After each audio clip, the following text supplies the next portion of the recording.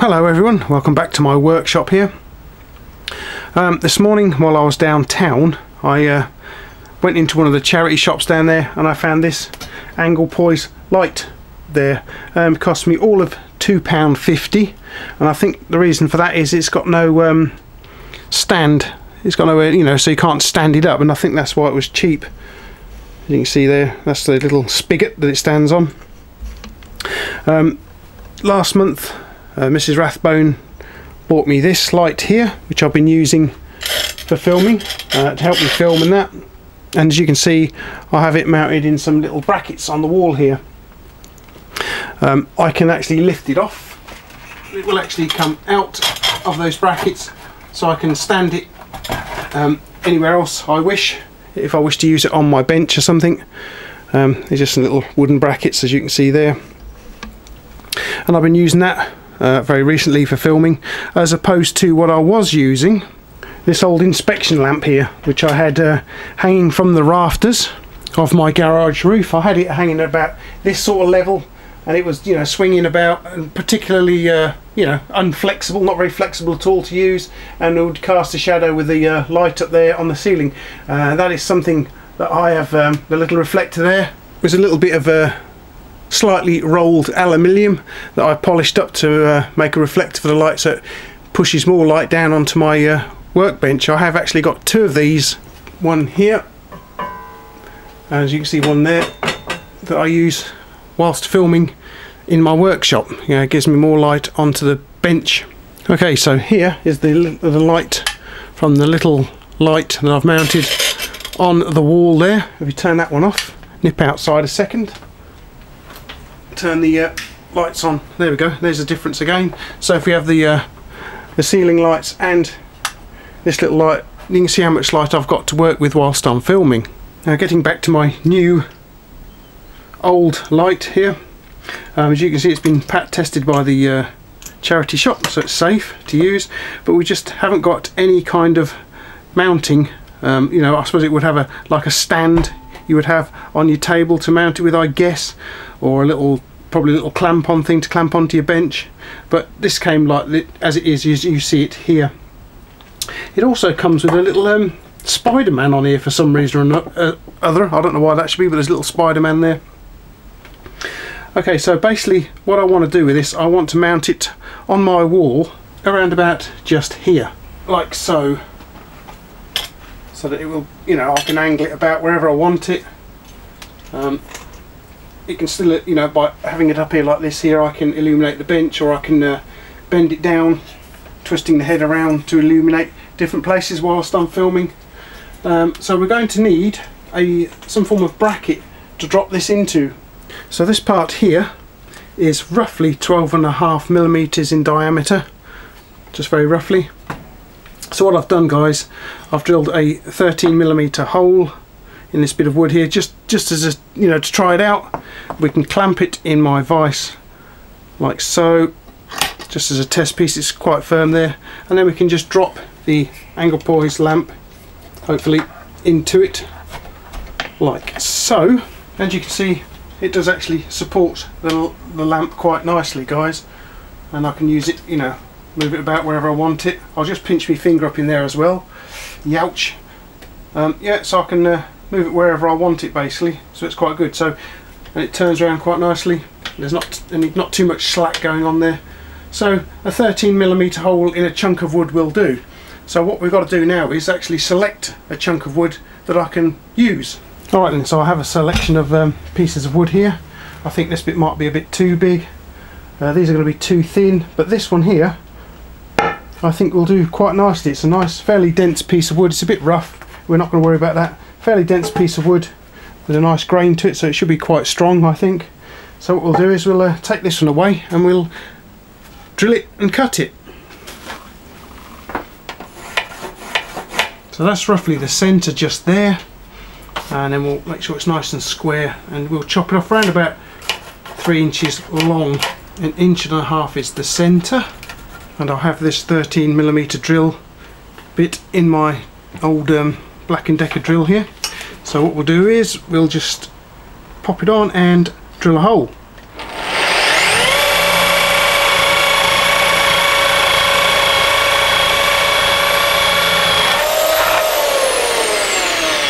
that was easy.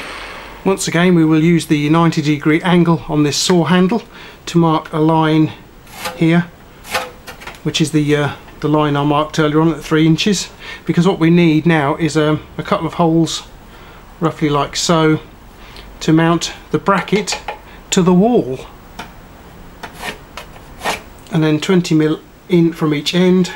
We've got some more marks just here, so that's where the holes are going to go for the screws. Now we've got to select some screws. Now obviously the screws have got to be long enough to pass through the wood and then out into the wall plugs that I'm going to drill into the wall as well. I've got this box of screws here. Let's try these ones. I think these are going to be long enough. There we go. As you can see, they will fit through quite nicely. They're just the right size, so I'll have 2 of those little fellows for a start then. We'll find out what size they are. Okay, so I've ascertained the 2 drills. The 2 screws are 4mm in diameter at the thread just here. So I've got a 4.5mm drill bit loaded into my drill. It will just about go through the wood, as you can see, but it will be fun to try and drill, so let's do it.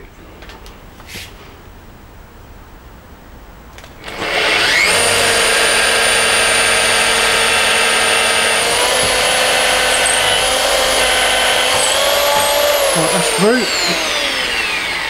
Tighten the clamp up a bit. Right in.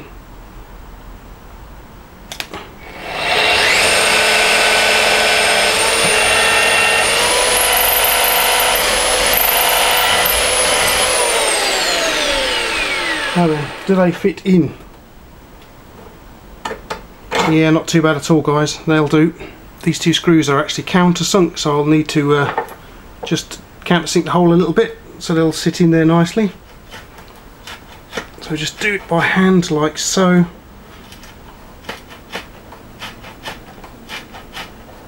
There we go. I think that should be about right. Pop them in there. Oh, that's fine. That's brilliant. Alright, the next operation is cutting it off. You can see on those lines there. So just get the saw started like so, hopefully.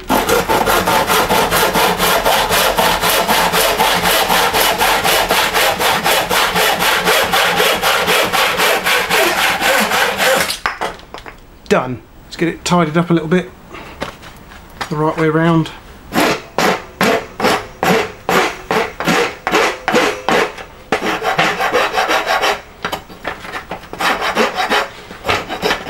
I'm going to say that's good enough, guys.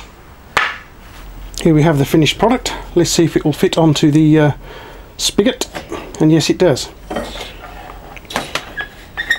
Very nicely by the looks of it. So we better get it mounted on the wall where we want it. Now then, as I say, I want it just here on the wall, so we'll offer it up about there. Use my late father's little spirit level here. Try and get it somewhat level, like that. Just pop some screws in here for a second. You'll see why. Okay, there's my hammer.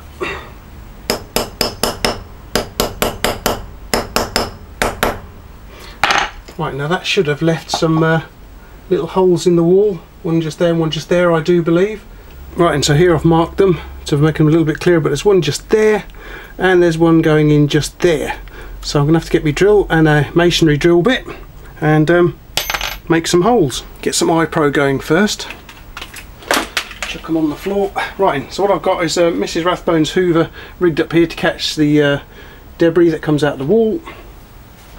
And I've got myself a smallish drill, masonry drill bit in the drill here. Let's give it a go. So switch the Hoover on first.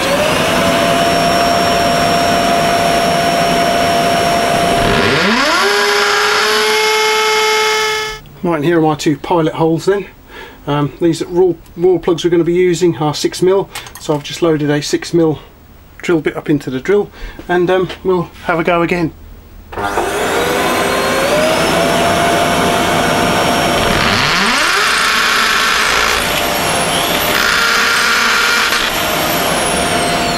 Okay, so all we need to do now is to pop the wall plugs in. One there, one there. And then we just have to mount this little bracket of mine. these are Posi-Drive screws, so I'm going to be using my Posi-Drive screwdriver here. So what we'll do is, yep, that's the top. We'll pop these screws into the little plugs here and screw them in. There we go, that's them both in. Make sure they're both nice and tight, but don't overdo it. Then we'll just check for level again. Well, it's moved a little bit. That's supposed to be level there, but let's have a look. Right, I'm going to call that good enough, guys. Okay, let's take the new old Anglepoise light here and see if it will fit in the new bracket.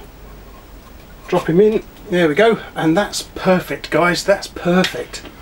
Look at that. So now it'll reach just about anywhere I want it to on my bench. Fantastic. Does it work? Let's plug it in and find out. Switch it on. Yay, look at that. Turn the other one off. There we go, guys. Just need a better bulb in there. This has got a little small bulb in there, not as good as the bulb in this one. So I'll be getting a much larger bulb like this one here to go in here, and it'll be much better. I've got a lot more light to film with now, guys. Okay then, guys, so there we go. That's my new Anglepoise light in situ. Been looking for this for some months now. I think I actually saw this one in the charity show the other charity shop the other month, and it was something like £5. And then when I went back the following week, it had disappeared. So I thought somebody had bought it, but it was back this morning for £2.50.